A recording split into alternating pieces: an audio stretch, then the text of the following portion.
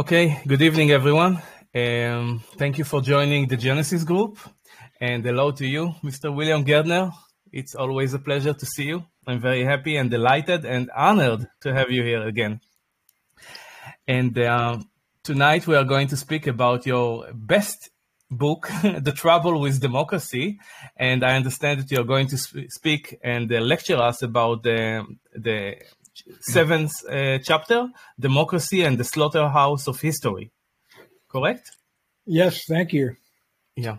So please go ahead, my friend. Thank you, and thank you for having me once again.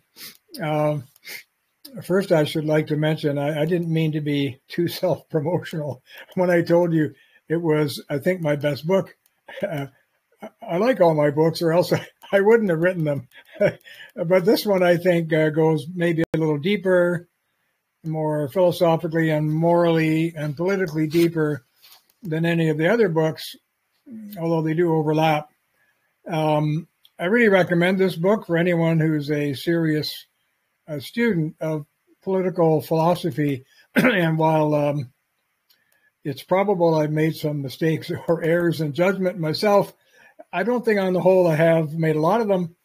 And I think this book, if it's read seriously and carefully, will startle a lot of readers, because it brings us to, excuse me, I'm going to be doing some throat clearing again because I'm still got this COVID thing going on. It's negative now, but it takes a while to get over it.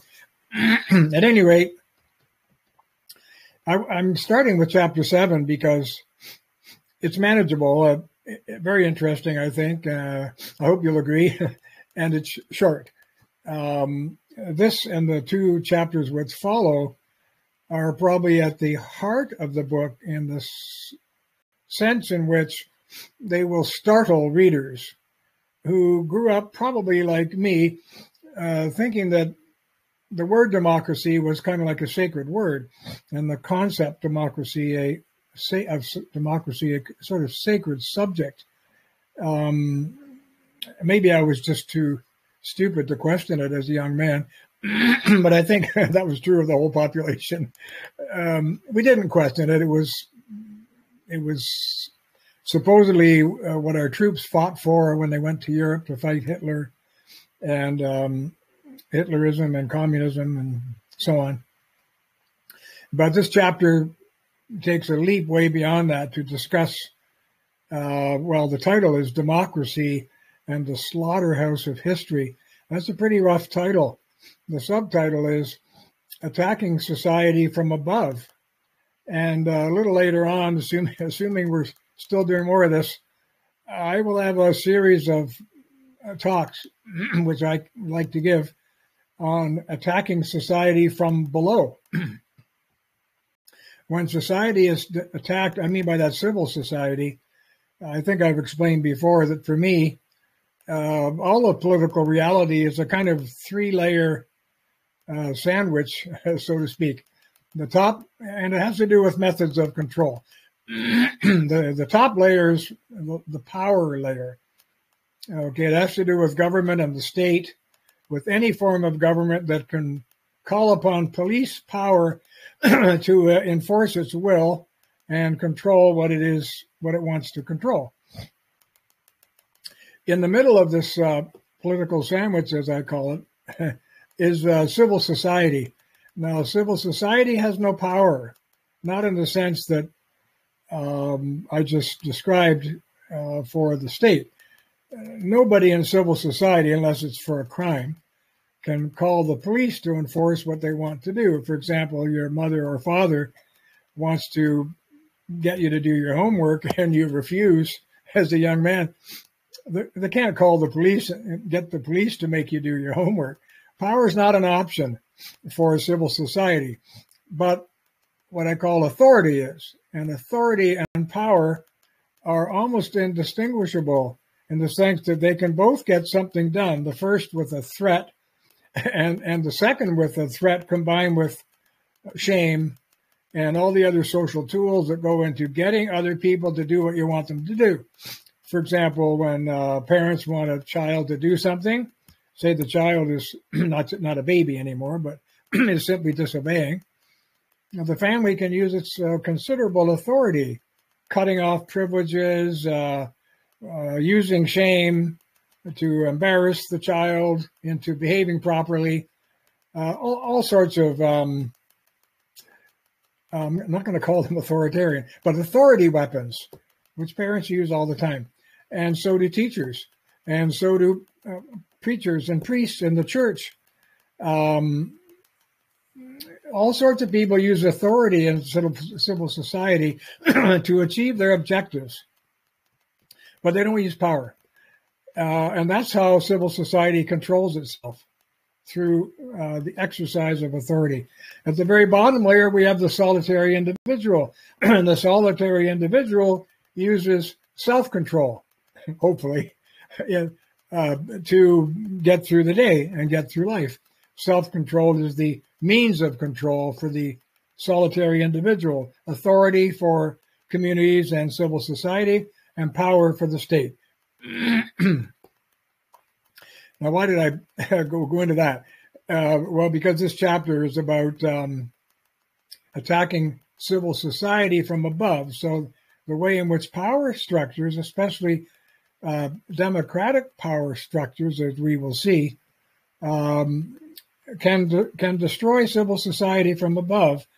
And later, when we get there, I'll be talking about how individual will and the exercise of individual will, or what I call hyper-individualism, can destroy civil society from below. And I think we've had experience with both. In fact, the latter type is what we're seeing most frequently now. The moral elements of civil society being trashed and abolished, taken apart by individual will, fortified by court judgments. Anyway, we'll get to that. I'm going to read this chapter and comment on it as I go, because, as I say, I can't say it any more clearly than I've written it. So here we go. First, a quote from Sir Herbert Reed, who was a British philosopher and historian. I should say the late Sir Herbert Reed. He said, all forms of socialism, whether state socialism of the Russian kind, or national socialism of the German kind, or democratic socialism of the British kind, are professedly democratic. That is to say, they all obtain popular assent by the manipulation of mass psychology.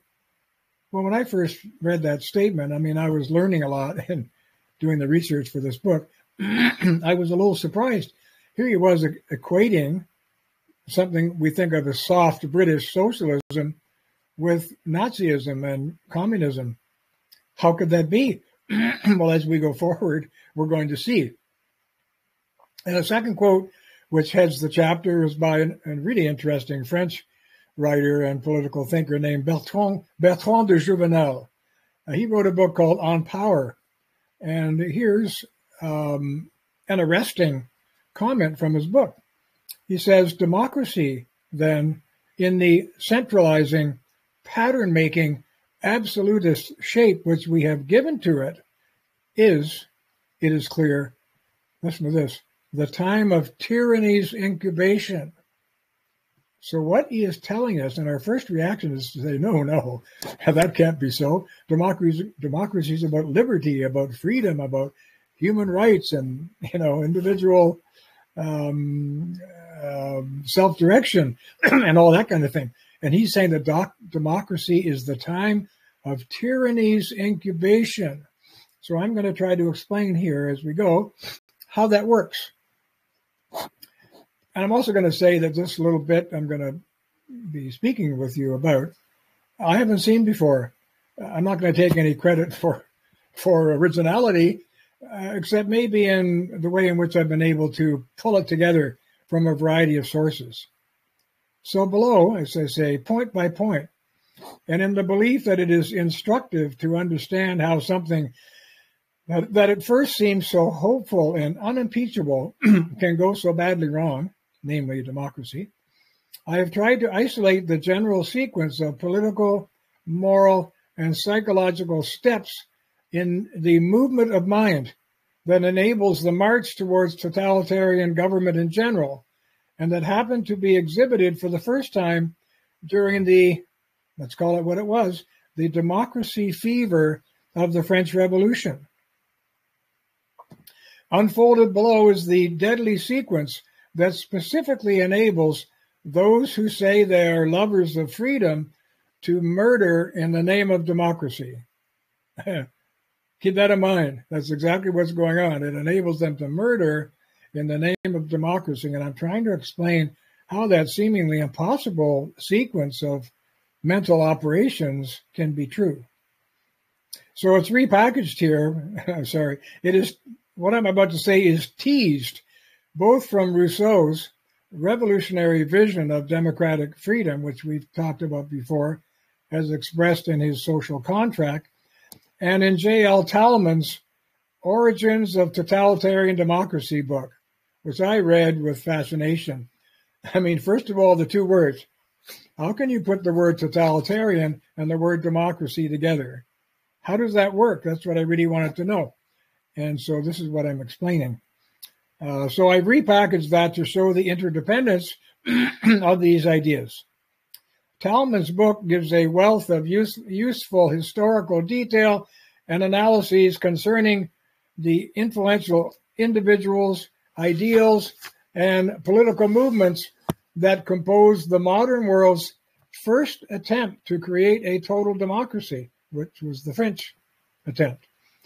But it does not draw out the full architecture of the ideology, so to speak, nor does it adequately reveal the reliance of the whole system of totalitarian democracy on the Romantic movement in the world of ideas. We haven't talked a lot about that, but we will. And the work of Rousseau. Some defenders of the Marxist version of democracy have taken issue with Talman on the grounds that neither Karl Marx nor Friedrich Engels, his buddy and sugar daddy, were totalitarian. And that charge is addressed later in this chapter as well. But I suggest that the endless bickering between experts over whether Rousseau, Marx, Hitler, and others who followed in their line were truly totalitarian or truly interested in freedom and democracy would be ended if we grasp the difference between the dream and the method. What it boils down to is that their mystical dreams about so-called true democracy, and they all had them, were and still are impossible to implement without totalitarian methods. That's a key insight here. A natural concern for us is the fact that all the Western liberal democracies have been slowly eliminating or weakening the wise checks and balances on their own democratic institutions. I'm sorry, and I don't want to stop at every sentence, but that sentence is telling us a lot. All the Western democracies, I'm sure it's happened in Europe, the same as in North America and Canada and Britain, have been weakening their own checks and balances on democratic institutions. And people who grew up in praise of democracy, like I did, would say, so what's wrong with that? Why don't we just have pure democracy and to hell with all the checks and balances? And the reason is, and I think I've mentioned it before, is that there have been a ton of reasons throughout history to be almost terrified of democracy in its unshackled form. Certainly Canada's founders, who were putting Canada together in the 1860s, finalizing the first constitution in 67, sorry. They were thinking it through in 65. They turned to America and they said, look at that. There's a bloody fratricidal slaughter down there. Probably in terms of body count alone, the worst war in modern history was the American Civil War. Fought over what? Over different democratic rights that they couldn't agree on. So the Canadians didn't want anything to do with that. So when they put Canada together, they said, okay, the people need to have some kind of form, some kind of way of consenting to the laws that they asked the people they sent to Parliament to make. But other than that, we don't want the people making laws. We don't want them in Parliament. We want their representatives in Parliament, footnote, who are better than them, hopefully chosen to be wiser, more experienced, more grounded people who had what our founders called a stake in the country. What was the stake in the country? Well, they own land, they own property, buildings, businesses, had families here, whatever. So there's no way Canada was going to give the vote to, say, a migrant laborer or somebody passing through who just happened to be visiting the country. No, they wanted the country run by people who were filtered out from the masses and who had more talents, presumably more intelligence and more interest in a larger vision of what the country should be than the ordinary individual. So that's why we had all the checks and balances on our democracy. And those have been gradually eroded over time. Same is true in America. And as I say, I think probably every other democracy has done the same thing.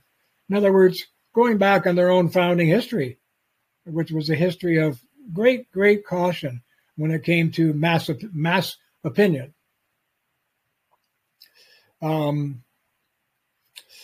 The recent calls to eliminate the American Electoral College, for example, which we saw in the last election. And I wrote this in 1999, long before we saw this recent brouhaha over that. An institution which was invented precisely to prevent simple majority rule is just one example. But democratic euphoria is the rule of the day. And when the time comes to make it more true, like in true democracy, there will likely be trouble once again. Even though the West has suffered repeatedly under the heavy chains of freedom, isn't that an odd thing to say? The heavy chains of freedom as forged by the dreamlanders of pure democracy, not by the rational individuals who put political systems together with an important democratic element because they believed that consent of the people to their own laws was important, as distinct from letting them make their own laws, which was not the intent in America or Canada originally. Anyway, Rousseau was the child of Plato, Marx was the child of Rousseau, Lenin of Marx, and Stalin of Lenin. There have been many others, as I say. Pity the mothers and pity all the dead. At any rate, Talmud's work is valuable as a repository of the decisive movements and arguments that first led human beings from the euphoria of democratic freedom, which is still here. We see it every day. Every time I pick up the newspaper, even this morning, I saw a couple of articles on the recent freedom convoy in Canada. It was a kind of euphoric experience in which they weren't examining the concept of freedom or the concept of democracy. It's way beyond that. It's gotten hyper emotional, so that we're not even thinking about it anymore. At any rate, Talmud's work is valuable as a repository of the decisive movements and arguments that first led human beings from the euphoria of democratic freedom to its methodic opposite. Clearly, once the theoretical process of mystifying democracy, that is to say, by changing it from the voice of the real people to the voice of an ideal, romanticized people, was successfully achieved by Rousseau, the iron rails of totalitarianism were swiftly laid down in the West. So what follows may be considered the universals of totalitarian democracy. They are included here as a warning to show how the mind can travel so easily from democracy to murder. Mass murder, by the way. Key concepts are italicized, and occasional page numbers refer to Talmud's book. For anyone who wants to create a deadly totalitarian system from beautiful democratic principles, here is the recipe. So this part of the chapter is now titled The Universals of Totalitarian Democracy. And I started with a quote by the Frenchman Anatole France, who said, "When one begins with the supposition that men are naturally good and virtuous, one inevitably ends by wishing to kill them all. And the logic of that will become clear as we go forward. So the first item here, the first step in this process of setting up universals of totalitarian democracy is this: you declare an inherent human goodness. The linchpin of this entire sequence that I'm going to give you is to establish the flattering idea that the inherent goodness and inherent equality of all human beings is grounded in a natural order found in human reason. We recognize this as a secular vision of man as made in the image of God before the fall. It is a vision poised aggressively against traditional or orthodox Augustinian Christianity, which holds that only God is perfect and all humans are hopelessly flawed by original sin. This foundation argument, for which democracy has served as a revolutionary political vehicle, must be understood as the beginning of the modern West's attack on its own civilization. Those are very, very strong words, and I intend to support them. The second step after the declaration of inherent human goodness is to assert moral autonomy. Because all men are good, government can be just only if it's based on consent and then on contract between enlightened and morally autonomous individuals who agree to overthrow social corruption and restore society to its original goodness. This is the entry point for what I call the secular millenarian transformation of the Gnostic masses. I'm sorry for the mouthful, but the book deals in depth with Gnosticism and millenarianism as they were at the root of everything I'm talking about. And that has sparked so much utopian political behavior in our own time. The third step is introduce, excuse the terms, compression, fusion, and a new corporate person. This step aims and leads directly to a practical need to somehow transform the many into the one, so that society can be easily moved in a specific direction. Hereditary kings had originally fulfilled this need to express the wills, plural, of the many as the will of the one.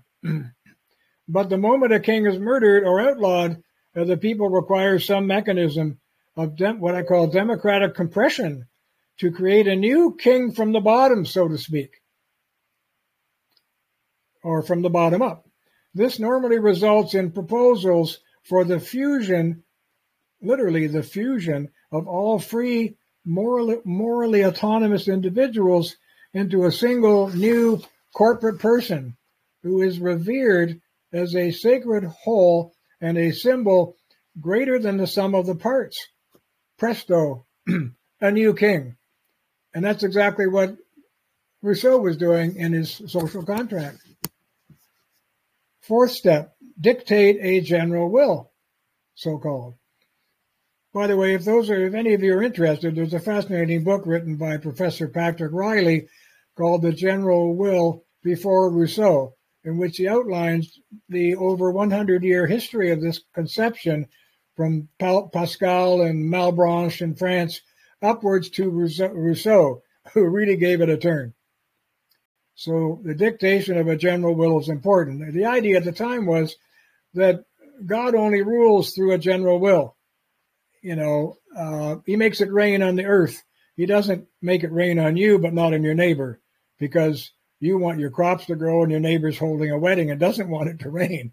The general will is how God works, not through what these people call the particular will of individuals. And the great struggle in Rousseau's social contract book was trying to show how particular wills have to be surrendered under the social contract, and everyone has to come in line with what he called a general will. Now, it's interesting that the general will, by the way, is not the sum total of everybody's vote. Rousseau didn't care what everybody was voting. What he cared about was that they should surrender their particular wills, their particular voting desires in the name of the general will. In other words, of what the common good of all. That's what the general will was about. It wasn't about an arithmetic sum of everybody who went to the polling booth. He didn't care about that. That was just the sum of particular wills. And that could be actually a gigantic national selfishness if they weren't thinking about the common good. So I hope you see what I'm getting at. The general will was about voting for the common good, surrendering your particular will for the common good. So I say part 4 of this step-by-step process here is dictating a general will. The newly established corporate person is then declared to symbolize a general will that exists like a Platonic form, whether or not immediately perceived, and that can be found only by stripping away all the particular selfish interest of each citizen, which is what I was explaining off the book here. This general will is the sole truth and the correct basis for law, and ultimately corresponds to the reason, capital R, reason, underlying both nature and human nature. So you see how he's putting it all together in one grand sort of political cosmology here.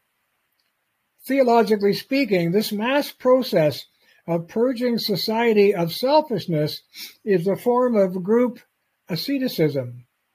While penitent individuals whip themselves to purge evil personal desires in their search for spiritual purity, whole societies can actually physically liquidate offending individuals and groups, standing in the way of the process of social and democratic purification. You see how frightening this can be. That's exactly what happened in France. That was the process they put themselves through. And it had a kind of scary and perverse logic as it unfolded, which you can see in Talman's book, and I hope in mine. 5th, you have to establish a representative body, because millions of citizens in large nations cannot vote directly on every law.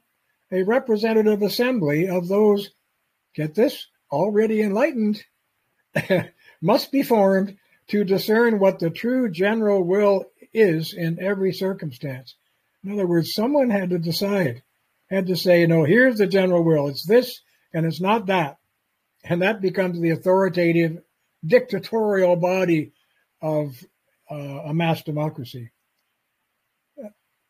After that, number 6 or whatever it is, you create a new people through education.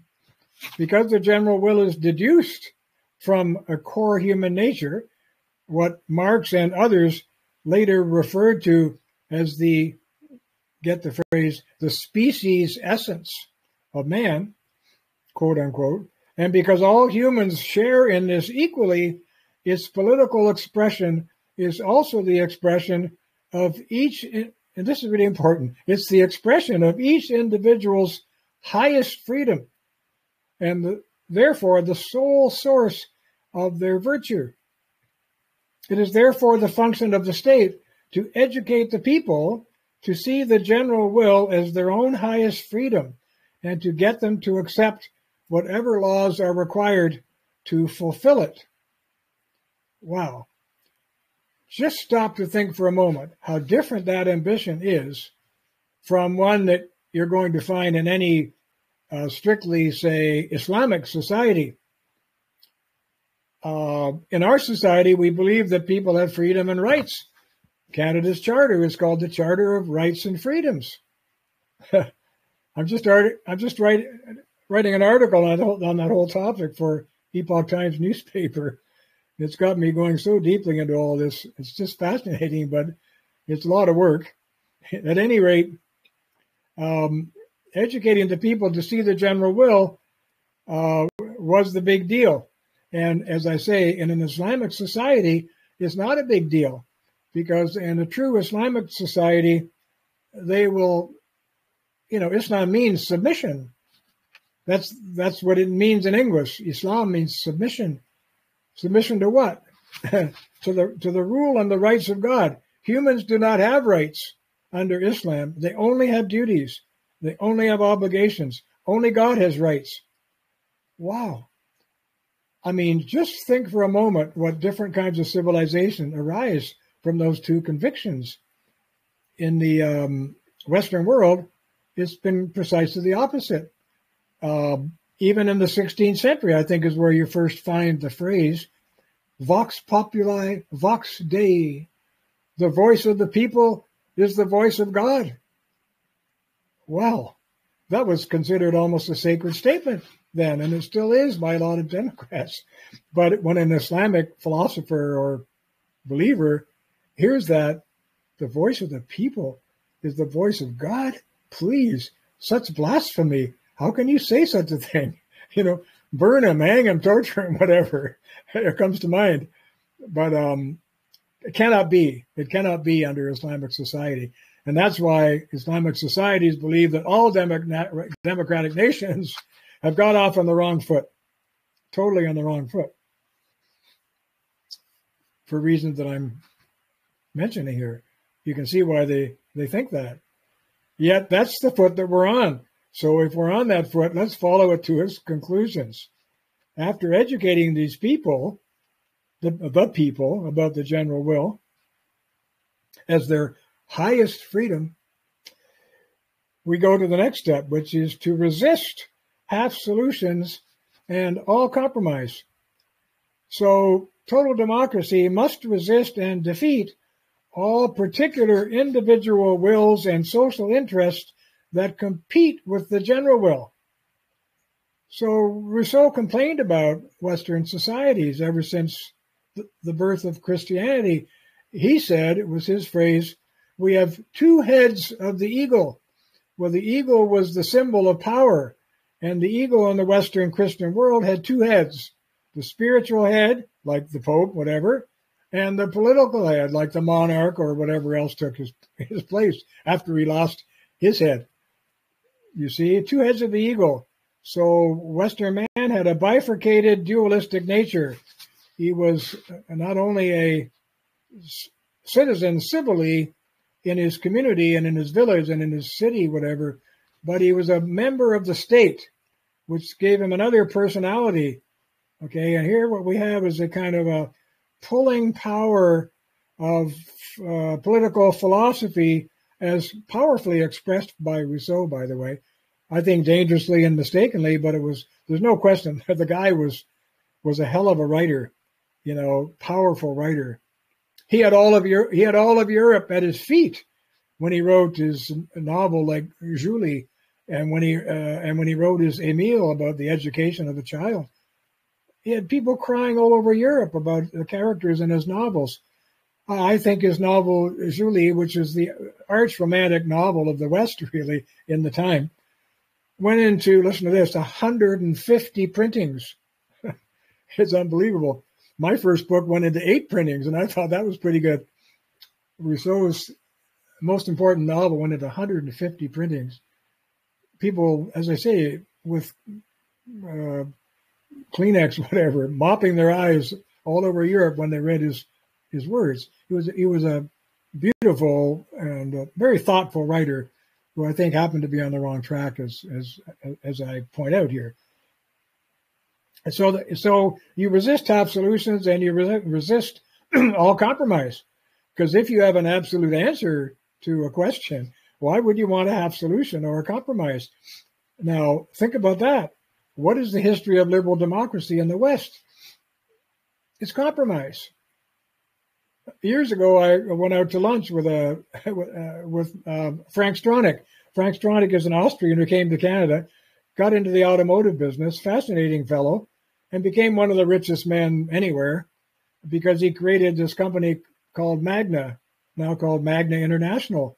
They basically make parts for automobiles all over the world, and a lot of other things they do too. So the guy's just rolling in it, and one day he called me up and invited me to lunch because he read my first book, The Trouble with Democracy.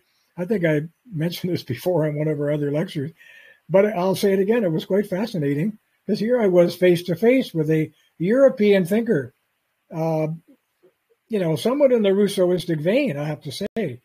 which if I told him person to person, and I could call him up and do that, but I don't think I'm going to. He trotted out, line for line, what Rousseau would have said about liberal democracy. He pulled out a big sheet of yellow paper and a big red pen, and he started sketching for me how he thought liberal democracy, parliamentary democracy, as we have in Canada, should be working.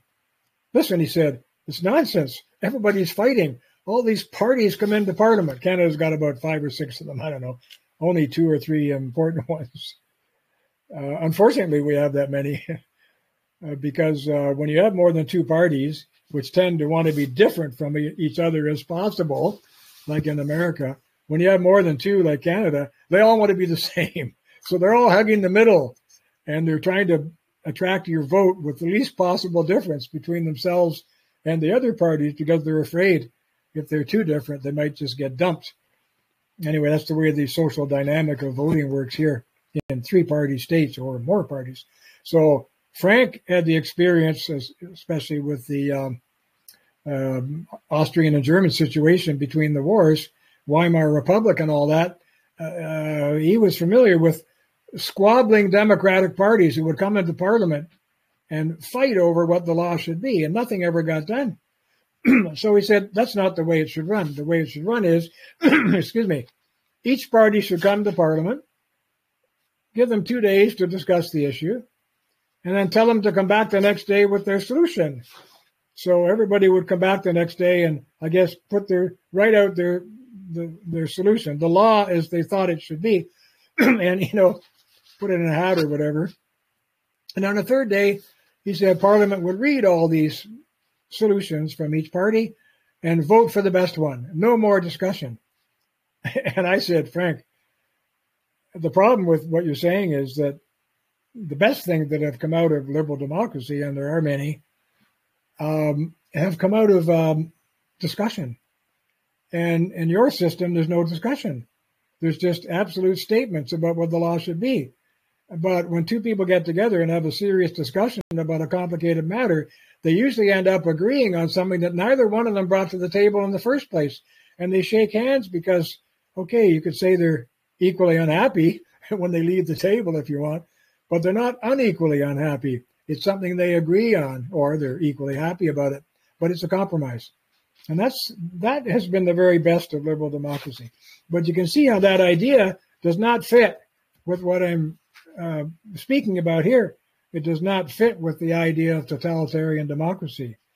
So this item, the stage of the process is resisting half solutions and all compromise. Should scare the dickens out of anybody from our tradition. Total democracy must resist and defeat all particular individual or social interests that compete with the general will. Hence, any liberal concepts that counsel a balancing, quote unquote, or a checking of opposing legislative, executive, or judicial powers and interests by way of the Republican or the federal type of governments are deemed mere half solutions, imperfect systems, obviously, get this, obviously contrary to pure reason, because by institutionalizing discord, they legitimize faction as a solution to faction, and thus they cannot produce true harmony. What is true harmony? Well, symbolically, it's natural man in the Garden of Eden before the fall. So you see, if you skip back here, what Rousseau was getting at and what totalitarian Democrats are getting at is man in his purest condition before sin. You see, and what the liberal democracies have been dealing with is man in his impure condition after sinning, symbolically speaking. That's the kind of system that we have. So the next step in this process here is you establish freedom as a form of control. Movements for collective freedom tend to become movements for radical control of how that freedom is used and expressed. And that is because freedom must be embodied only in positive enactments of the state for the greatest good of all. Marx and the Soviets called this social freedom. And we'll get this. By the way, that's a phrase that Edmund Burke used too, but in a very different way. So we'll get to that when I get to my little talk on Marx for you, which is really, I hate to use the phrase mind-blowing. It's a terrible expression. It's not mind blowing up, you know. But it is a surprising take on what Marx was doing, who thought of his Marxism as the purest form of democracy. That's an insulting thing to say for anyone who recognizes the terrible slaughters brought about by the communist systems of the world everywhere. But at any rate, okay, so I said, I'll start over. These were movement. You need movements for collective freedom, and they tend to become movements for radical control of how that freedom is used and expressed. That is because freedom must be embodied only in positive enactments of the state for the greatest good of all. Marx and the Soviets called this social freedom. It raises the need for a series of enumerated rights, duties, and social and economic benefits, including prescriptions for correct behavior and correct thought. It's a little bit scary, I think, that in our time, and this is a phrase which simply did not exist in the middle of the last century, even up till the 1980s, political correctness. That phrase is everywhere now. Well, that's exactly the kind of thing that Marx and all his people were getting at, political correctness. So correct behavior and thought, controlled by the few in the name of the many. This transformation is inevitable because once freedom and equality are declared core public goods, they must be expressed correctly, rationed, and controlled by a single authority, just like any other public good. Medicine, free medicine, or whatever it is you're giving to your people, supposedly for free, has to be rationed by some authority. Same with freedom. It is no surprise that Robespierre, the keenest defender of freedom of the press before the French Revolution, immediately became the keenest defender of censorship once his democratic regime seized power. So he was all for free expression when he was fighting the system, but once he got into power, his democratic regime got into power, he shut down all objections to it. He saw both these actions as freedom.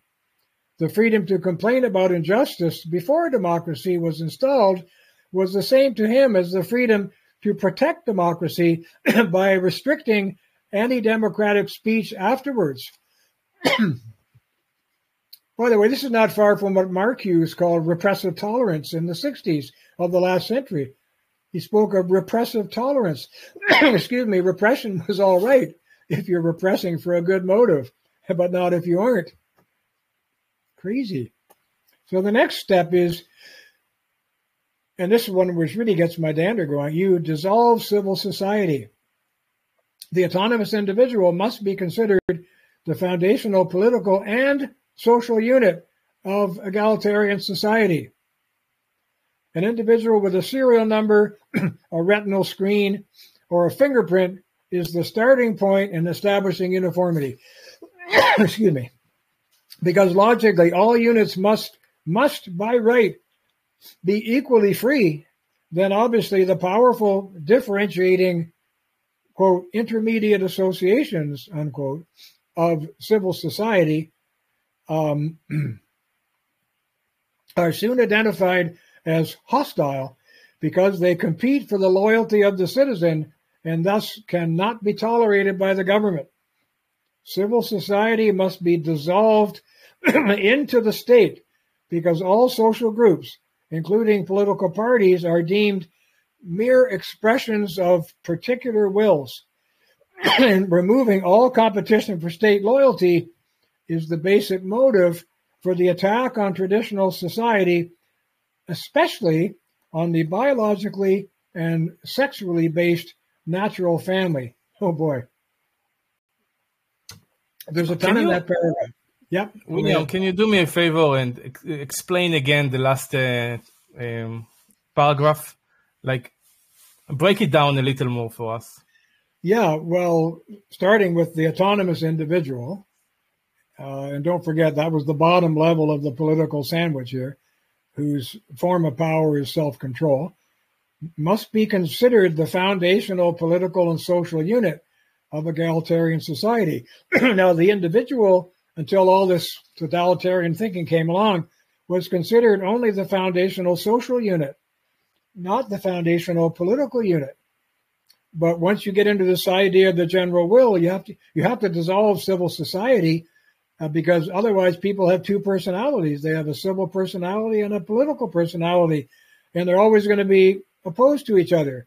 So you have to get rid of the civil personality. That's what the paragraph is about, and what Rousseau was about in constructing the idea of the general will, is you outlaw all free associations in civil society, and you pull the free citizens into allegiance to a single political idea, which he happened to call the general will. And so that's why, to the state, the most important things are an individual with a serial number, or a retinal screen, or what they call an ARFID, a radio frequency device, which helps them to monitor where everybody is and what they're doing. I mean, China's already there in its own way, as I understand it. They have some kind of social rating system which shows up on your phone, and you're going to get finger-wagging scolding from the state if you go too far here or too far there in your behavior. So because logically all units of the state, which is individuals, must by right be equally free, then obviously the powerful differentiating intermediate associations of civil society are soon identified as hostile. The family is the key amongst these, by the way. And that's why totalitarian thinkers always talk about the state as one big family, because they're bringing in programs to reduce, if not completely eliminate, the effects of the traditional family. That's why you have things like state daycare, state housing for young married couples. Why in housing put together in Sweden, for example, for young married couples, there's no dining room in the apartments that they rent to these people. They all have to go to a common dining room. That's a way of obliterating the vertical effects of the family on their own members and replacing them. In other words, you displace, and then you replace. That's what the state does. In the common dining room, you've replaced family values, family traditions, family discussion, and privacy and all that with a public, open format of public discussion, public eating, public whatever it is you're doing in the dining room. You see, it's part of the fight against civil society, conceived of as what Edmund Burke called the little platoons, which actually are the most important aspect of all to me, and certainly they were to him. So this is a struggle for loyalty. It's a competition for the loyalty of the citizen. You see, and so these intermediate associations, they're called, between the state and the individual, they cannot be tolerated.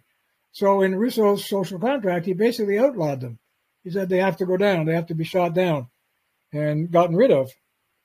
And they must be dissolved into the state, because all social groups, including political parties, by the way, are deemed mere expressions of particular wills of their members.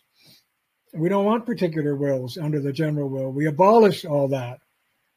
Okay, so removing all competition for state loyalty is the basic motive for the attack on traditional society, and especially on the biologically and sexually based natural family.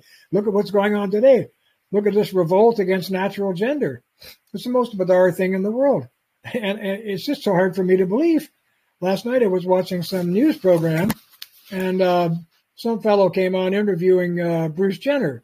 I don't know if you know who Bruce Jenner was, but he was a fabulous decathlete who won the gold medal in the Montreal Olympic Games, where I was a part-time commentator for Canada's national television station. It was just something I did for fun, because I was formerly a decathlon man myself. They asked me to do what they call the color commentary on the decathlon, so I did. And here was this strapping, tough, vital, strong, accomplished decathlete going through his 10 events and so on, named Bruce Jenner. And nobody got such a shock as me when, 40 years later or more, that was 76. So yeah, more than 40 years later. Bruce Jenner decides that he's a woman. So he puts on lipstick, he grows his hair long, changes his voice, I don't know, and all that kind of thing. And he comes on TV, drawling away like he's a woman. Okay, I can leave him alone. I don't have to tear off his clothes and make him put on a lumberjack shirt and a pair of pants or any of that. But what I really object to is the TV commentator referring to him as she. Now, he can refer to himself as she all he wants. I don't know why we don't lock him up, because if he walked around referring to himself as Napoleon, or Charles de Gaulle, or the Prime Minister of Canada, whatever, we'd probably think seriously that he needed some psychiatric assistance. But instead, we don't even yawn. The commentator, the interviewer, was referring to him as she, on her. And to me, that's a capitulation of our media to the demands of the will of people who say that they're uncomfortable in their own bodies, so they want to be someone else. I'm sorry they're uncomfortable, really. I'm empathetic to that if they really feel uncomfortable. But I don't think the state or its organs, like the CBC in Canada, should be coming on side, because we wouldn't. If you said he was Jesus Christ or Louis Napoleon, we would not call him Louis and we would not call him the Lord. So why do we do it when he calls himself a woman, like change his name to Caitlyn Jenner? I don't know. I can't explain it, except to me, this is part of the slow capitulation of free civil societies and all that they stand for and that they stand on to modern ideological precepts. Anyway, here we get into the danger territory now. The next stage of this, after dissolving civil society in this way, is identifying the enemies of the people. So once things have progressed this far, totalitarian democracy requires a strict insider-outsider psychology. The people, quote unquote, are soon identified as only those who agree to fuse their will, their particular will, with the general will, and they are set in opposition to all who stubbornly cling to social or religious or family loyalties, and who thereby define them, and they thereby define themselves, listen to this, as internal enemies of the state. In the French Revolution, the only true citizens were those, quote, who were spiritually identified with the substance, get the word, with the substance that constituted French nationhood, the general will. Talman calls that the substance that constituted French nationhood was the general will. In his famous Catechism, Rousseau wrote a kind of book called the Catechism. I said Rousseau, I meant Robespierre. Robespierre's answer to the question, listen carefully, who are the enemies, was this, quote, the vicious and the rich, who are the same, unquote. So first he guillotined the aristocrat, and eventually he guillotined the baker who dared to sell the aristocrat his bread. A bit further on, we will see how such ideological thinking has led to the horrifying slaughter of full citizens by their own governments in very recent times. The French Revolution was just the first political instance of the modern trend to murder full citizens in the name of freedom. I stand by that statement. They're being murdered in the name of a particular kind of freedom. Quite aware of this paradox, Robespierre referred to all of these actions as, quote, the despotism of freedom against tyranny. So he knew it was despotism, but it was against tyranny. And so it was okay. And the French deputies in their legislature, they just soaked it all up. Next stage, you condemn all social and material inequality. So here's where, because all individuals are now part of the general will, part of the substance of the state, and they're all equal in their freedom, they also have to be equal in everything else. Early theorists of the French Revolution initially accepted, even defended, the right to private property at first. And hence they accepted the natural inequality that this engendered. But in the revolution's more fanatical second phase, influential radical Democrats, such as Gracchus Babeuf, a real troublemaker, argued that unequal classes and incomes and landholdings and privileges were to be condemned as part of the exploitative and oppressive plot, he called it a plot, of a corrupt society to block the natural equality of the people in the state of nature. William, it's incredible. It's like communism before Marx, Marxism before Marx. Oh, totally. Oh, totally. And by the way, there's a book written, I can't remember his name there, Secher. You see, at 82, I still have a memory. The guy's name was Renaud Secher, Secher. Your people should remember this and go look for it. It's still available in a reprint. I don't remember the title, but Renaud Secher wrote a book about the horrors of the French Revolution. And I've only read excerpts from it, but it's just astonishing. There isn't anything that the German Nazis did in the Second World War or that the Russians did in their subsequent totalitarian democracy called communism, or that the Pol Pot and all his communists did. There isn't anything those people did that wasn't first done by the French, including pulling teeth out of people's mouths, gold teeth, making lampskins out of human skin, lampshades out of human skin, and all that kind of stuff. I mean, it was terrible. Do we have any indication, because I'm not aware of such, of how many people were murdered during the French Revolution? Estimates go up to 250,000. Estimates go as low as 150,000. I don't know. I don't have the numbers at my fingertips, but it's not small. And critiques of this have finally come out. There was a distinguished French historian, I think he's still alive, named François Furet, F-U-R-E-T. He wrote a book in the 1980s when the French were closing in on their bicentenary. The release was timed for that reason, because they were all getting excited about celebrating, the French Revolution and its little slogan about freedom and equality and all that kind of stuff. His book came out. It was called Penser la Révolution Française, so rethinking the French Revolution. And it was a direct attack on the Marxist or communist historians who had held the historical field on this for years and who had been arguing, oh my goodness, for more than half a century, maybe for a whole century, had been arguing that the French Revolution got off track, that when it mutated into what's called the Terror in 1792 and so on, you had a couple of years of rank-killing terror there, murder in the name of freedom, liberty, that was a mistake, that it was the revolution getting off track. When Furet's book came out, he argued, no, it wasn't a mistake. It was actually a conclusion of the very principle that I'm reading to you here. It was a natural conclusion of these very principles.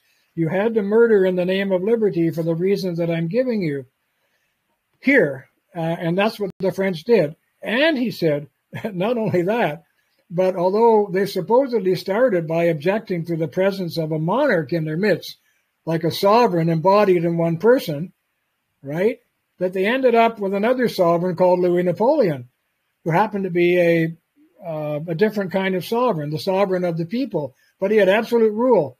There was no democracy there when Napoleon came to power. It was a dictatorship. And this was the natural outcome of the thinking behind the French Revolution. And that was his warning in his book, Penser la Révolution Française.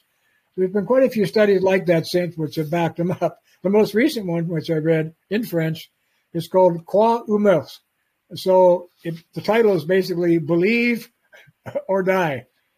So, boy, that was pretty blunt capitulation of what was going on in the French Revolution. You either believe what we're telling you and you come on board, or you're going to die. So there was objection in France, in the Vendée region of France called La Vendée, Vendee. There was a big revolution against the revolution in the name of what? Civil society, the family. They didn't buy it. And so the government sent troops in there. And I've seen estimates, as I said, very high numbers, up in the 100,000 range, where they went in and basically condemned and slaughtered their own citizens because they were disbelievers in the French Revolution. The Vendée were like Catholics, right? In the south of France, I believe? Yeah, the Vendée, I forget exactly where it is. I should know, but I don't. But the southwest of France. And in the book Quoi Humeuse, he talks about the Vendée Revolution. And you can find it online. You can Google for it, where you will see different estimates. But it was a bloody slaughter, I can tell you that. And a cruel slaughter. They weren't nice. There was something they called the revolutionary marriage, where they would round up people that they were fighting the revolution, and they would strip them naked. So all these naked people, they would put them on a barge in the river. I can't remember which river. Probably they did it in the River Seine too. They put hundreds of people on this barge, and they'd lash them together stark naked with ropes, like a guy and a girl. A man and a woman would be lashed together face to face, stark naked with ropes tightly. They called this the revolutionary marriage. And then they would sink the barge. And hundreds of people would be drowned at once. You know, if you want to look for pertinent historical examples of efficiency in killing, go to the French. Because as I say, the Germans were terrible and so were the Russians. But there's nothing they did that the French didn't do first. William, I have a silly question, but it's something that we are researching in this group lately. In your research of the French Revolution, did you encounter among the leaders and the philosophers and the pushers of what happened there any kind of Jewish leadership? I think I did. I just can't recall who, though. But I'll get back to you and I'll let you know. Thank you. I think I did. Now, it's interesting because it just so happens that historically, a lot of the communist people who brought communists about in Europe were Jewish political thinkers. Absolutely. Yes. Unbelievable numbers of them. Now, 85%, according to what I learned from when the population of the Jews in Russia was apparently maybe 1% or 1.5%, the leaders of the Bolshevik were about 85%, and they were responsible for genocide. Nobody talks about that. It's almost like a taboo subject, but it's very true. I've noticed it all my life. And in America, by the way, it was the same. In the American Revolution of the 60s, so to speak, the Students for a Democratic Society and all that kind of group, a lot of Jewish students were up there with the microphone. No, I'm sorry, I missed you. When? In the 60s and 70s, the student revolutions in the U.S. Yes. Mm-hmm. There was an organization called SDS, which meant Students for a Democratic Society. I knew some of them. They were running on the track team with me, and I used to tell them they were crazy. And this was one of the guys who I told you already, I think, in one of our talks. I said, "What are you doing after the workout today?" Oh, he said, "I'm going over to the grocery store to steal a steak from Safeway." Safeway is a big grocery chain in America, very big, national. I said, "You're what?" He said, "I'm going to Safeway to steal a steak. I need to have some dinner." I said, "Del," I said, his name was Del Martin. I said, "Del, what are you doing?" He was a member of SDS. He said, "Look, they're stealing from us. I'm just taking it back. All these corporations, they're just thieves," is what his argument was. Yes, I understand. It was a scary world. When we look today, I think we can see that all the decadence and degradation of society is being managed and perpetuated. How do you say it? Like perpetuated? Yes, perpetuated by different Jewish institutions and Jewish thinkers, ranging from feminism to porno to LGBT to they are overly represented. And there. It's really scary. I would say I agree with you, hugely so, and I haven't heard anyone else say that except you and me. Hugely so. The same is true with feminism in America. A lot of Jewish authors, Jewish writers. The same in France. Look at Jean-Paul Sartre and Simone de Beauvoir. He was a Jewish intellectual, and so on and so on. Very influential people. You know, someone told me once, one of my best friends is Jewish, and a very articulate fellow. And I told him, I said, Lowell, I said, the Jew's best weapon is his mouth, meaning somehow these people, these agitators, are so articulate and expressive that they end up with a bloody microphone in these revolutionary movements. Plus, you know, they're smart. But, you know, I wonder, and I'm sorry that I'm diverting the conversation a little bit, but it's important to me and to the group to hear your opinion. It's very hard for me to recognize what is the force that influenced those kind of Jews. Like, are they doing that because they're Jews? Are they doing it because they're psychopaths? I mean, it seems like they are mostly on the left. They are very secular. But when you investigate a little more, you can find a lot of background from rabbinical system. The Orthodox system, but it's very confusing. I can't really say what is the motivation they have. Maybe you know. I'd like to answer you by saying something self-promotional, which I hope you'll excuse me for. I'd love you to read this book, because the whole first part of the book is about messianism or millenarianism. And I would say at the root of the Jewish religion is the expectation that Christ will come. The Messiah is going to appear. The whole form of Jewish religious thinking has to do with this future state of perfection, which, of course, we also have in Christianity. You know, at the end of the Lord's Prayer, we say, "Thy kingdom come." It's not here yet. Now, some Christians will say it is here. It came here when Christ arrived. The kingdom's already here. Well, I'm not going to argue all that. You get into big intellectual knots when you start going around with these people. But I'm saying at the heart of the Christian religion and of Jewish messianism is this idea that perfection is to come. And now, what kind of perfection? Well, it's been secularized.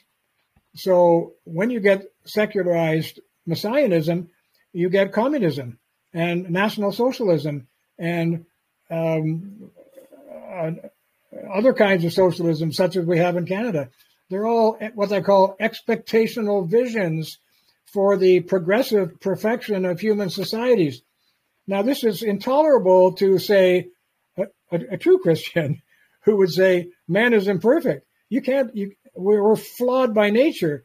The first flaw came in the Garden of Eden, if you want to talk theology. It came in the Garden of Eden, the apple and all the rest of it. Man is a fallen species. We are imperfect by nature. And ipso facto, whatever the expression is, if you follow that line of thinking, how can you have a perfect state or a perfect government if it's made by imperfect man? Well, obviously you can't. Imperfect man can only make imperfect things. So you're going to be stuck with imperfection forever if that theory is true. But people who have the other side of the equation, they believe that it can be made perfect. And I think that if you read this book, you'll see the whole Gnostic spirit runs all through this. And Jewish Gnosticism, Christian millenarianism, it's all explained in this book. And we're probably not going to talk about it on these shows because it gets awfully complicated, but I think I've made it as clear as possible in the book. And you're talking about the first book, The Trouble with Democracy. Yes. Right? Yes. Well, this book, it wasn't my first book. I'm so excited reading it. Thank you. I hope you'll enjoy it. There may be parts where you say, let's talk about it, in which case I'm happy to do that. Definitely. I wonder if I should get back to this bit now. Yes, please. Let's go back. How condemning all social and material inequality for the same reasons, you see. And that's what all those Jewish political thinkers were doing before and after the turn of the century. They were preaching mass equality, the goodness of mass equality. So, as I say, early in the French Revolution, they accepted the rights to private property, but it gradually changed under the influence of some of their thinkers, like the Abbé Sieyès and Gracchus Brebeuf. These were huge figures in the development of the French Revolution. influential radical Democrats, so to speak. So they saw it all the land holdings and the unequal classes and the unequal incomes, the merit system, if you like, as part of an exploitative and oppressive plot of a corrupt society to block the natural equality of the people and the state of nature. So there you have it, the state of nature, Garden of Eden, and so on, you know. There is a deep anti-capitalist sentiment here, which is a forerunner of Marxist communism. To ensure that any such plot is blocked, the state, which defends the general will, must control all economic life. So you can see the logic of how this gets to controlling all economic life and dissolve all competing private economic interests. Now, once this logic begins, the use of money for personal gain becomes intolerable, becomes a sign of anti-revolutionary activity.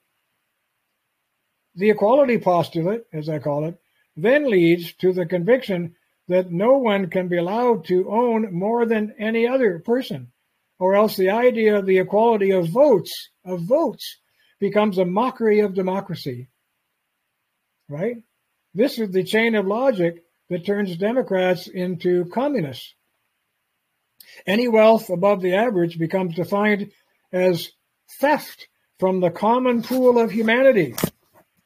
In the end, a three-way equation joined virtue, democracy, and communism all in one package. For it was eventually argued that only a perfect equality in all things could produce a perfect democratic sovereignty of the common people. Once equality replaces liberty as a standard of justice, however, this logic cannot be escaped. And I would say that's what's happened in I do say that in all the democratic states of the modern world. They have gotten themselves into trouble. They began on a foundation of liberty, but they gradually saw after a century or so that liberty wasn't doing the job. It was producing an underclass of very unequal citizens who were embarrassing the overclasses, so to speak, sleeping and pooping in the streets, living in ragged old tents in the rain and the cold winters, and so on. We don't have a lot of this in Canada, but some, and you can see a hell of a lot of it in America, where what I'm talking about is becoming manifest. This got the democracies into big trouble. And so what they had to do was come up with an alternative foundation, which was contradictory to the first one. The first foundation was liberty. The second foundation was, the new foundation was equality. Well, you can't put those two foundations together and expect to get a thriving polity. So faced with the contradiction, what these modern democracies, and they've all done it, is they split the body politic into two bodies, a private body and a public body. I've said this before. What's the private body all about? You know, marijuana rights, homosexual rights, alcohol rights, whatever, easy marriage, easy divorce, just all kinds of things which used to be difficult of attainment are now given to individuals very freely. So we are libertarians in our individual person, and we are socialists nationally. That's certainly the case with Canada. Medical care is nationalized in Canada, right? If you're a doctor and you actually try to give a patient private medical care, which is competitive with the government's listed services, you can be fined and or go to jail. Canada is the only country in the world that's ever done that. Even the former Soviet Union didn't do it. They had various kinds of private care alongside the state system. At any rate, once equality replaces liberty, as distinct from being alongside it, and I think in the Western democracies, the equality idea is gradually smothering the liberal idea, except insofar as we have divided the body politic into those two bodies. So there's lots of people walking around countries like Canada, and I'm sure like France, Germany, whatever, who are quite happy because they can do things their parents never dreamed of sexually and in terms of drugs, and they can actually have children without getting married and do all kinds of things like that, which their forefathers couldn't do. And so they feel free as a bird. But they don't even think about the extent to which the government has intruded into their private lives, their corporate lives, and their economic life. in Canada what we call Tax Freedom Day, which is the first day you begin working for yourself instead of for the government, is the first part of June or the end of May. So for 5 months of the year, every Canadian on average is working for the state. None of that income is going into his pocket. I mean, I'm speaking figuratively because, of course, they take it every month. But figuratively speaking, all that income is going to paying for government until the end of May, first part of June.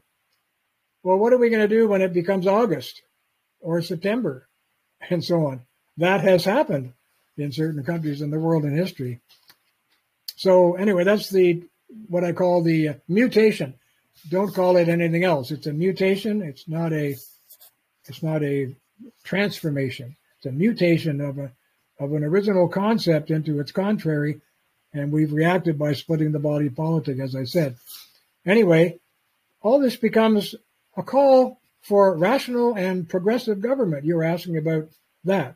Once any civil society is successfully dissolved or atomized, which means it's broken down from its social molecule into atoms, individual atoms, and then it's reconstituted as a collection of equal and autonomous individuals formed into a single body and a single will, it becomes for the first time amenable to rational planning and social engineering. Planners may now achieve the longed-for harmony and freedom, simply not possible in a traditional liberal society that suffers from deep inequities and self-contradiction, the way they see it anyway. Gleaming limousines gliding past homeless beggars on the street gives us the image. A fully rationalized democratic society is thus inevitably revolutionary, and it strives ceaselessly towards its own ideological good as, supposedly, decided by the unlimited sovereignty of the whole people. This is what supposedly gives it its legitimacy. The whole people did it. That's why we're the way we are. The general will has been ascertained, and everybody participates in the general will. Therefore, it's good. Morally good is what they rationalize. So, by combining reason in the form of logical planning with the ideal of inherent goodness, the perfect society can be created. This is a response to your question about why so many of these intellectuals, in your example, Jewish intellectuals, were pushing for social perfection, you see. By combining reason in the form of logical planning with the ideal of inherent goodness, which is completely anti-Christian ideal, by the way, the perfect society can be created. So this releases social planners and revolutionaries and so-called progressive today to change everything, turn society upside down, trash what we have, and create a better world. And once that kind of logic gets into any society, you got a disaster, a slow disaster on your hands. In some cases, a fast disaster. Such democratic movements, and that's what they are radically opposed to the Christian view that man is by nature fallen and corrupt, and therefore, just as logically, the planners too will inevitably be corrupt. You see the circle here. Robespierre was again the prototype. He began almost every speech with the advice that as there could be only one morality and one national conscience, his own opinion, as the voice of the assembly, embodied both. So his own opinion embodied both of those forms of morality, one morality and one national conscience. By implication, all who disagreed, and especially those who were indifferent, branded themselves as enemies of the state. Now, this is where you better run. You better grab your passport if you still have one and get the hell out of the country. And by the way, that's what a lot of intellectuals, among them many, many Jewish intellectuals did before the Nazis took control of many of those European countries like France and Portugal and whatever. They got out. And there's a famous, he's dead now, but a famous Jewish historian named Raoul Hilberg, who wrote an equally famous book about the extermination of the European Jews. In his own book, he writes that no one really knows how many Jewish people there were in Europe when Hitler came straight into power, like full power, because so many had left and no one was tracking how many hundreds of thousands or maybe millions had already left Europe. So a lot of the numbers, he said, about the war, the Holocaust, and so on were symbolic because there's no actuarial accounting for it. At any rate, the next stage for this is you substitute the enlightened few for the many. The French Jacobin type of, quote, democratic perfectionism, unquote, became what Talman described as a kind of inverted totalitarianism based on the fanatical belief that there could be only one legitimate popular will. The Constitution of 1793 offered plebiscitary approval of all legislation, made possible the recall of deputies for any reason, and it encouraged countless depositions, protests, and petitions in the search for the transparent general will. This perfectionism on the ground was bound to lead straight to anarchy, for in practice, only a very small portion of the people, 1/5 of them, actually voted. We know that. Hence, a small group of elite insiders quickly constituted themselves as, guess what, interpreters of the general will. They couldn't arrive at it by head count because only 1/5 of the people were voting. And so they interpreted the general will for who? For the good of the whole people, whom, it was said, get this, could not yet see their own good. Once again, substitute judgment emerges as the key technique required for moral and political domination. And substitute judgment, by the way, is what we have in all euthanasia regimes, all abortion regimes, where the judgment of the state, or the law, in the case of, if you want to call it that, is substituted for the human being, and decisions are made by substitute judgment. Only by educating the people, and especially by eliminating all evil influences, and that is, all those who disagreed with the assembly, evil influences, could the secret voice of God in the people, meaning what they would say if they only knew better, be heard. Wow, it's amazing. At this point, the general will becomes recast. It is no longer the spontaneous will of all the people, but the will that they ought to express, and therefore that must be imposed on them if they refuse. In this decisive moment, revolution in the name of freedom and virtue turns into absolutism. And now a corrupt society, it is argued, requires a single strong will to establish its dreamland equality by force. The Bonapartism that followed the French Revolution was just an example of this.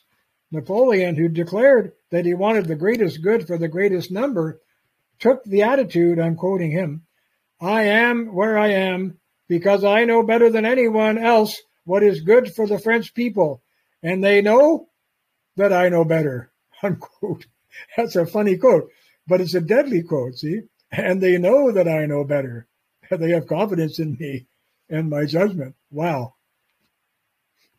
So getting near the end here, the next stage is you invert freedom.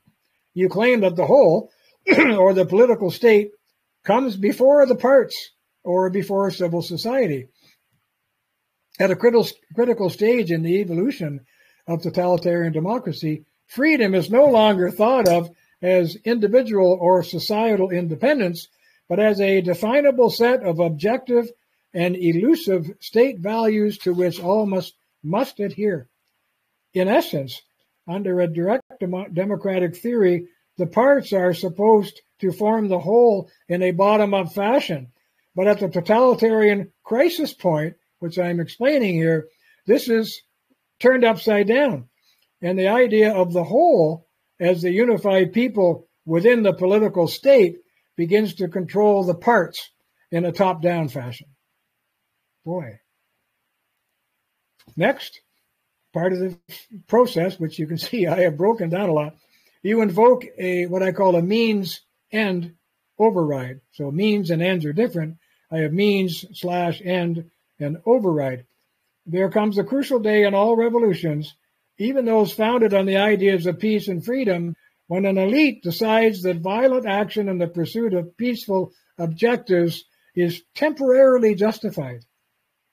In the English Puritan Revolution of the 17th century, for example, Oliver Cromwell assembled a kangaroo court, basically, is what it was, that tried King Charles I and summarily beheaded him in the name of what? Of the people. But this court, quote unquote, knew that the people themselves, had they been asked, would have voted to spare the king's life. But they weren't asked. So it invoked the psychology of what I call the means-end override of the people's actual will and substituted for it something it obviously deemed, listen to this, was the people's higher will or their real will, which they could not yet see for themselves. In the same way, Louis-Antoine Saint-Just knew that an appeal to the French people to decide the fate of their own doomed King Louis XVI in the French Revolution would be tantamount to a continuation of the monarchy. So contrary to the popular will, but on behalf of the people, the French Assembly voted by a very narrow margin to execute him. In both cases, the revolutionists wanted the people to speak, but only in a politically acceptable manner. Finally, you establish an eschatology, or the myth of a final solution. Terrible words, for a reason that we know. This brings us to political messianism, which, Harry, you and I were just discussing. The view that there is a, quote, a preordained, harmonious, and perfect scheme of things to which men are irresistibly driven and at which they are bound to arrive, unquote. That's a quote from Talmud. This scheme is assumed to be the perfect democracy, producing a perfect transparency, perfect laws, and perfect communication of the rational popular will in a society of equally free human beings. So you can see all the social engineering that brought them to this space, so to speak. In short, once a democratic transparency of the people's will is established as the goal, and such instrument as a veto on the assembly, the recall of representatives at any time, plebiscites on any issue, and continuously revocable laws are put in place. And then the stage is set for a totalitarian dictatorship that may use all of these devices to rule. This is probably inevitable simply because whenever there's a competition to engineer referenda, for example, or referendums, as some people call them, for mass public support, and, quote, where full unanimity is postulated, there's no escape from the imposition of a single will, unquote. We saw intimations of this same process in previous chapters of this book, well, which we haven't seen, but where we examine the revolutionary spiritual and political urges expressed by medieval and Reformation sects and religious movements. Most of those sects strove only for personal salvation in a community of faith obedient to God. But modern political religions, in contrast, are distinguished by their dissatisfaction with waiting for otherworldly perfection. They want the secular kingdom of heaven on earth now, by force if necessary. Clearly, then, the idea of democracy as a bottom-up expression of the free will of the people conflicts with the imposition of a top-down vision of a democratic, free, and final social order, whatever that may be. But policy will not wait. It must often be decided by emergency, and hence pushed in one direction or another. This means that agreement must be extracted from competing visions of freedom and equality. In this sense, a collectivist regime that justifies itself by democratic theory becomes indistinguishable from any other form of absolutism. Lastly, you define moral and political slavery. Eventually, the entire populace is conceived as either in agreement with the chosen revolutionary ends, or it's trapped in a kind of slavery to ignorance. We have seen already how deeply the language of slavery is connected to the language of freedom throughout our history. And there I'm referring to the very first chapter of this book, which is about freedom and democracy and slavery. Indeed, the vanguard elite actually functions just like a spiritual and political elect, bringing the Gnostic light to masses of enslaved and darkened souls willing to receive it, and punishing, fining, re-educating, banishing, or eliminating all who resist. Almost finally, you join the law to the state. In a government intended perfectly to express the people's will, there is no need for a justice system as we know it. Committees of public safety, that's what it was called in the French Revolution, courts or tribunals need only a code or a charter of the law to judge people as suspect or guilty. But the law itself can never be judged because it's an expression of the general will of the whole people. It can never be wrong. It's always correct, is the thinking. Jacobin justice became exactly such an expression of the fusion of government and law. Modern Canada and the United States have prototypes of this system in the many tribunals that they have set up to adjudicate so-called human rights, such as gay rights, abortion rights, employment rights, and a myriad of other rapidly multiplying rights categories. According to what? To abstract written codes, which say nothing about those rights.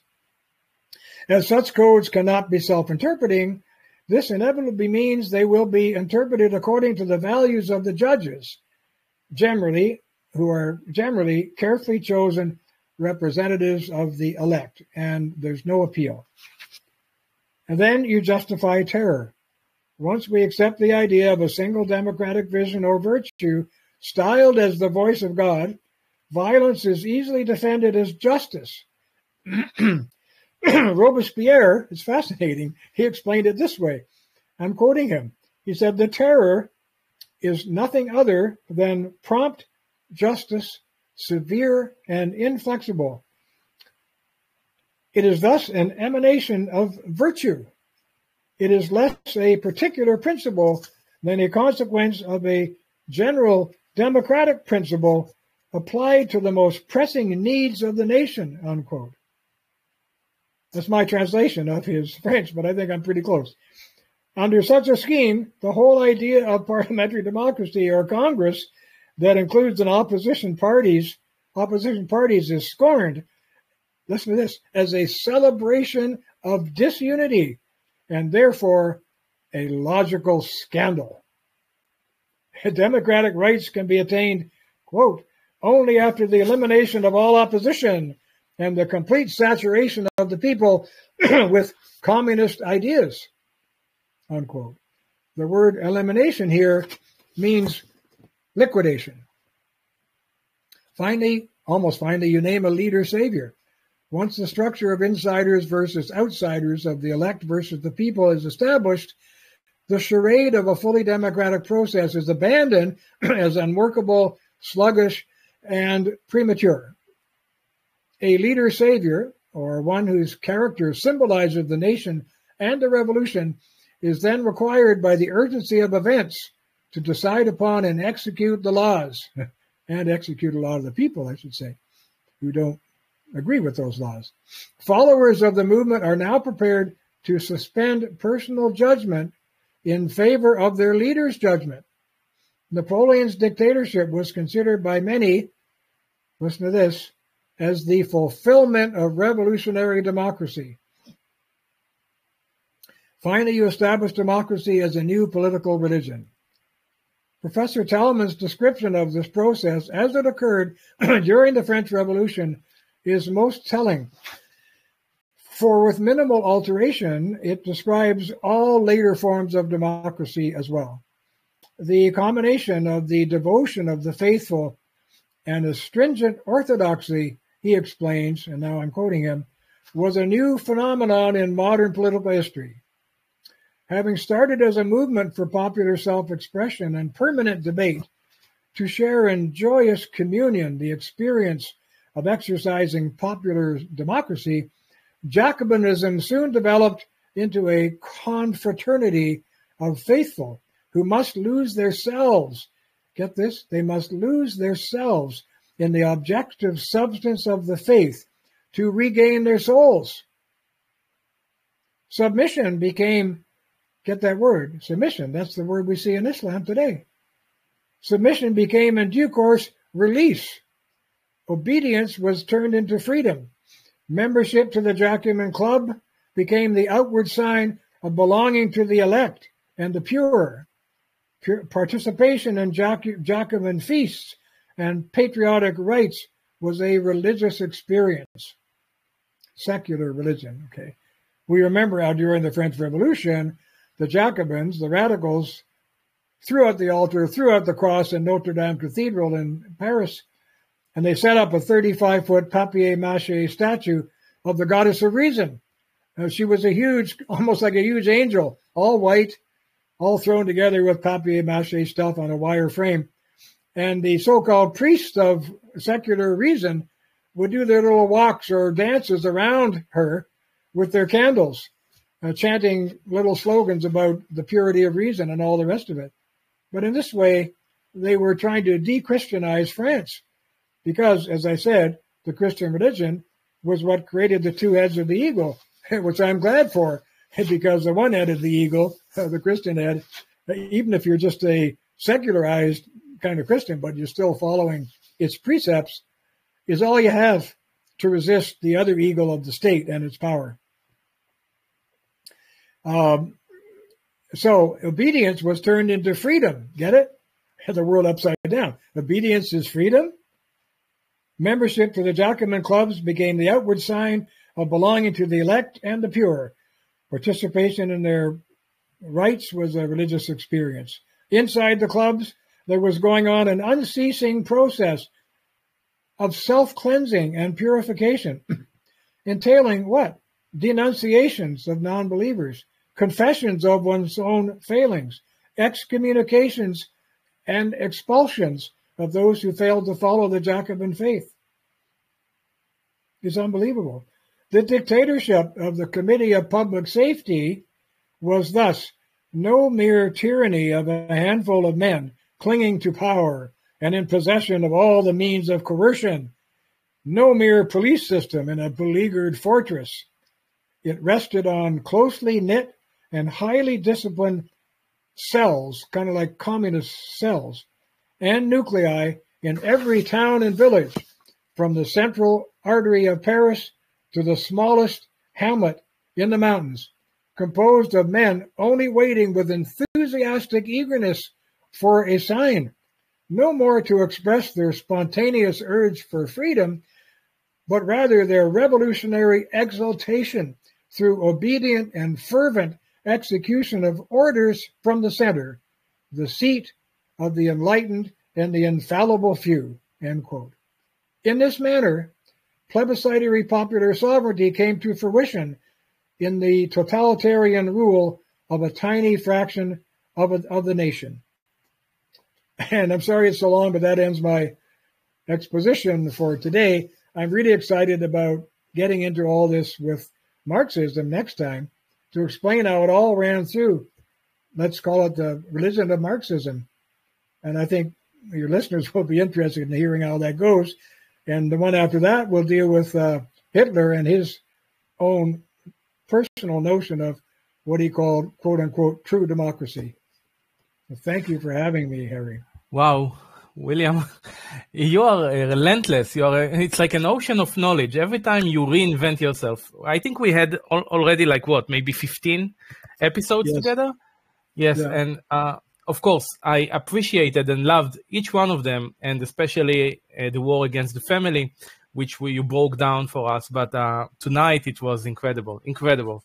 And I recommend your book, your first book, The Trouble with Democracy, for everyone in every house.